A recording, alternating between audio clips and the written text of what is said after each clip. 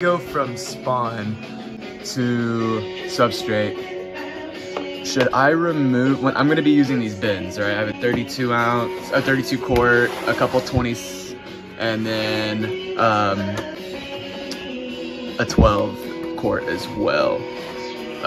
So my question is, for these Sterilite tubs, should I remove this foam insert that is supposed to keep it like airtight and watertight? Because I know that they do need gas exchange, but I don't know how much they need. Once I set up my substrate ratios with spawn ratios, and then I put the lid on. I'm only going to keep my lid on for a few days, and then I'm going to introduce fruiting conditions.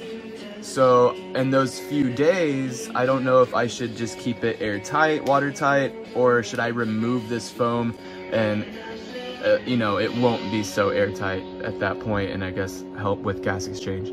But if anybody could answer my question, that would be much appreciated. I'm getting ready to go to substrate, to bulk substrate here soon. I was gonna use a 54 quart, but I don't want that to be my first time, so I'm gonna start